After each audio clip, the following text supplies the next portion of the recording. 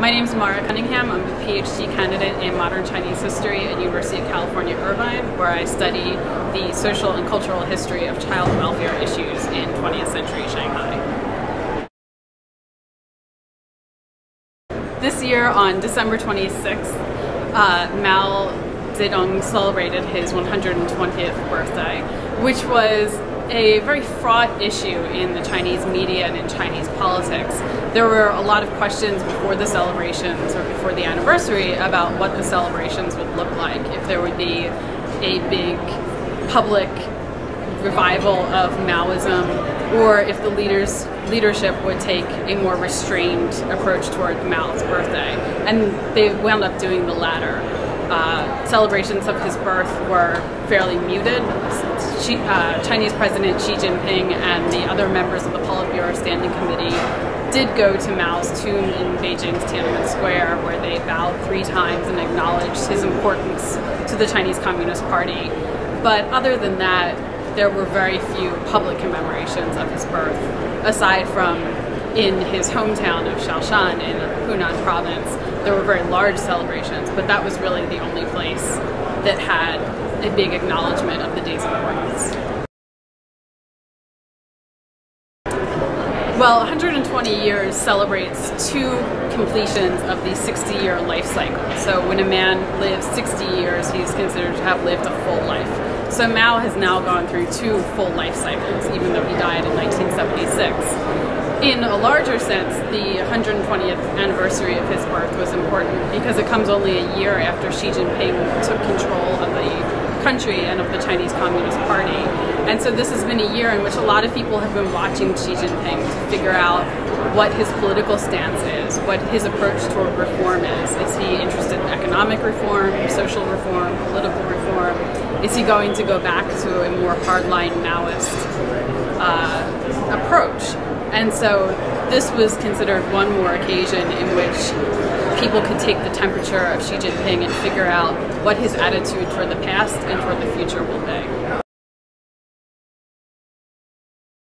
When the PRC began, there were large numbers of indigent and homeless children in large cities like Shanghai. China had just been through 12 years of warfare, first with the Japanese and then a civil war between the communists and the nationalists. And so there were large numbers of children who had no families, who needed to be taken care of. And for the most part, the state stepped in to provide that care.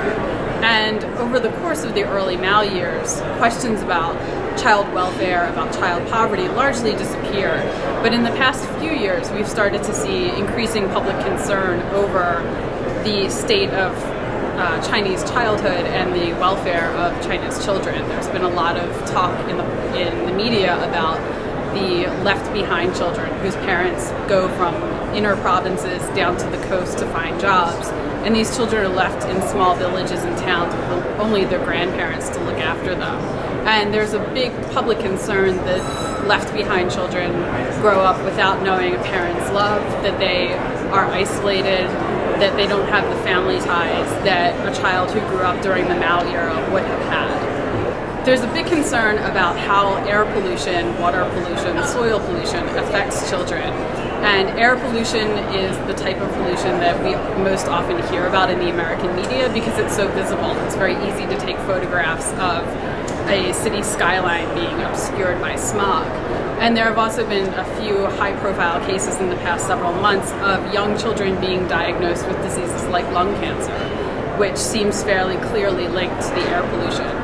But there are also increasing numbers of children in China who suffer from asthma and other respiratory diseases. There's a lot of concern about how what's in the food is affecting Chinese children. And one of the biggest changes in the past year or so is that now when you're traveling from Hong Kong into mainland China, you're only allowed to take 2 tins of powdered baby formula with you. On mainland China, there's a reluctance to purchase domestic brands of baby formula because there have been some high-profile food safety scandals connected with them. So people like to buy foreign brands, but now that trade from Hong Kong into mainland China is being limited. I think there are going to be increasing numbers of activists in China who fight environmental pollution, who are going to work hard to get clean air, clean water, clean soil. And there have already been several very well-known environmental activists. I think this is an issue that's not going away. It affects virtually everyone in the country across socioeconomic lines, and I think in the coming years we're going to see more and more people concerned about environmentalism and taking a public stand on these issues.